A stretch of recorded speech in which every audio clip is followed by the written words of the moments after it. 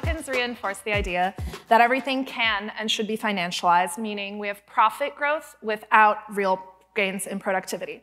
Financialization, in my view, is a zero-sum game. It's not just unique to crypto. We see it in startups and businesses everywhere. You want me to stand up here? Okay, wow. It promotes gambling as growth, and it enriches only the holders of capital. And I think most tokens are financial hot potatoes fueled by Bitcoin capital gains. We would have been better off just buying fucking Bitcoin. So that is what I have to say. Here's my friend Shitcoin. Thanks for having me.